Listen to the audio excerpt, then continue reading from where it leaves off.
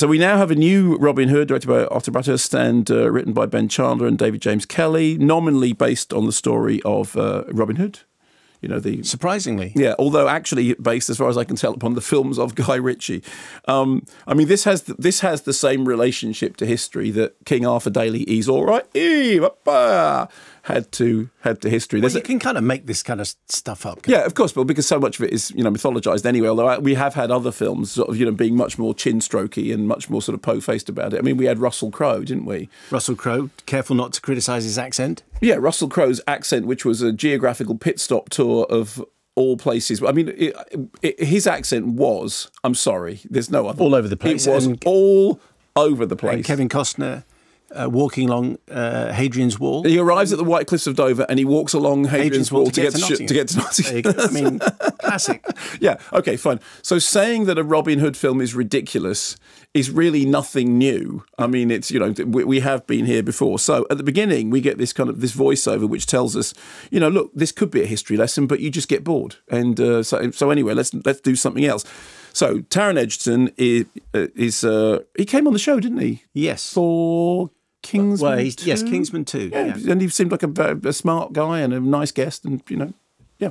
And also, I remember from that interview, aware of the problems of the Kingsman. Yes, and actually, he did a very diplomatic answer because you asked him about the two very problematic sequences, both in Kingsman and Kingsman 2, and he went as far as he could towards saying, "Yeah, I know."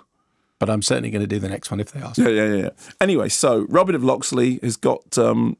he meets Marion, who we meet actually trying to steal his horse. One of the things that the film does is it kind of takes the roles you think but it turns them into other things. So she's trying to steal his horse. He's really, really impressed. She says, "Oh, it's just a horse that's owned by a posho." And he says, "Well, I am the posho who owns the horse." And then they sort of, glimmer at each other. And then the next thing is he's sent away to the Crusades, or more accurately, he appears to be sent away to the Gulf War, because there's this thing with the Crusades in which they have bows and arrows, but to all intents and purposes, they've got, AK-45s and machine guns and mortar fire, and everyone wearing what looks to be like flak jackets, and the filming done in that kind of, that really sort of edgy, sort of green grass inflected way. It looks like a modern war movie. And there's one bit when they're in the middle of a siege in which they call in the rocks, and these rocks start getting thrown, and the rocks appear to explode, and you keep expecting, helicopters to come over the top, and Jason Isaacs with a handlebar moustache to come down and start bossing everyone around. When he gets back, there's torture, and there's extreme tactics, and there's all that sort of stuff going on. Yeah, exactly. And our hero steps in to prevent such harsh tactics, at which point he gets himself wounded. He's declared to be dead, but he's not dead. He gets back home to find his castle has been overtaken, impounded. Marion has taken up with the bloke from 50 Shades of Grey. No. Yes, exactly. And the Roost is now ruled by Ben Mendelsohn. Ben Mendelsohn, who has decided to play the villainous sheriff as basically a Star Trek character who appears to have gone to some kind of Nazi fetish cosplay party and has come away with a full-length blue leather, what do you call it, jacket that goes. I mean, I think I have no idea how that garment would have arrived. Is it a coat you're thinking of? It's not. It's what you call the full thing, like a trench coat. It's a full length coat. It's not a practical garment. It's not an everyday garment. Anyway, thank heaven for Tim Minchin, who is Friar Tuck. Or he's Tuck, and he's a friar. There's a lot of that. Somebody called Tucker, Tuck, and he's a friar. And you go, I see, very good. Okay. Who is, born and bred in Britain, obviously, but has clearly been watching too much Neighbours.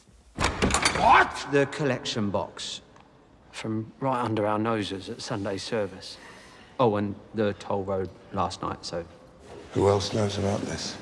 I came straight to you, but I suppose the Archdeacon should be told... No. We don't want him gossiping to the Cardinal. But, sir, surely the church... It's a law and order issue. I'm the law and order here. I can't afford to lose another penny. Sir, it's been a bit since your last confession. My conscience is clear. Is yours? Try as I might, mine's always a bit of a muddle. Well, be that as it may, keep your ears open in your little booth. Any talk of the thief, bring it to me. But, sir, with respect, the seal of the confessional is sacred. Nothing's sacred till I've caught that thief and drowned him in a cage.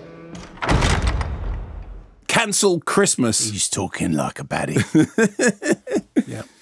I mean, You remember in Prince of Thieves, there was the story that Kevin Costner had insisted on taking over the edit because he'd seen a rough of it in which Alan Rickman was basically the star of the film. Okay, which he kind of was. Which he was anyway, even in the version that we all saw. It's like whenever Kevin Costner was on with his feather cut and his, you know, he's what do you call it? What do you call the bow and arrow? No, what do you call the thing that you keep your arrows in? Quiver. Yes, that's right. With his quiver, with his feather cut and his quiver. Everyone just thought, yeah, get on. We don't care about that. Just get on. And then there's the Robin and Marita, all that stuff in the background. There's so many cinematic versions, all of which have their own flaws. Few, I think, are as flawed as this. It is that weird thing about, you know, let's take a story that everyone kind of knows and for which there's this strange affection, and let's try and give it a modern twist. I mean, the funny thing is, there are certain moments in it, which, I mean, Ben Mendelsohn chewing the scenery is the best thing in it. Because Ben Mendelsohn, it was like literally they've just gone, Ben, we think that take you did was a little bit understated. Would you mind just cranking it up a little bit? Oh, certainly. How much more fiendish would you like me to be? Well, we'd like you to be massively fiendish. We'd like you to be grimly fiendish. If we'd like you to be grimly fiendish, if you could just swish the bottom of your coat occasionally, that would be fabulous. And I'll certainly do that, and he does. And all the time that he's there doing that stuff, he's fine. There's that performance, and also Tim mentioned doing that stuff. It's fine, okay, because he's quite funny and he's quite jolly. And then all the rest of the stuff, you just think, what exactly? And the odd thing is that